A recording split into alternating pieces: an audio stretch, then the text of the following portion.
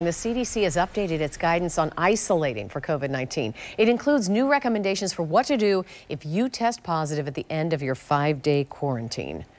Now, you'll remember the CDC recommended the 5-day isolation period last week. The shortened quarantine has been facing pressure from outside medical experts who wanted the agency to include a testing component. So the latest CDC guidelines do not directly advise a test for isolated people. However, if you want to take a test, the CDC says the best approach is to use a rapid test toward the end of your 5-day isolation.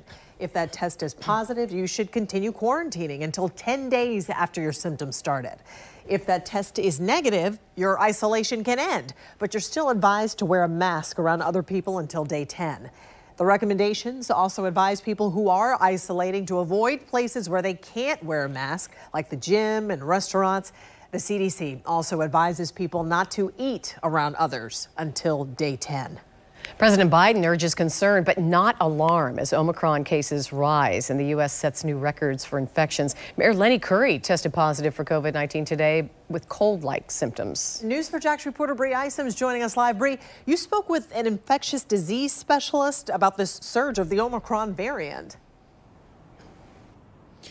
Yes, and he says not to panic because you may notice that hospitalizations aren't as high as they were with the Delta variant back a few months ago. And he says that could be because more people are vaccinated.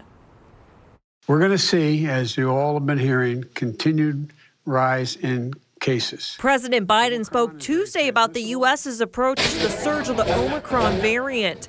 He urges people to protect themselves by getting vaccinated. Dr. Mohammed Reza, an infectious disease specialist, says hospitals aren't filling up as much locally as they were with the Delta variant surge.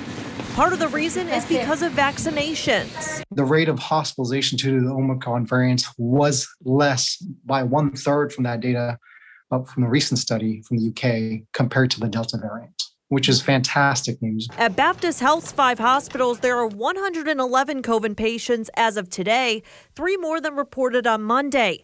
80% of those patients are not fully vaccinated. 10 patients are in the ICU.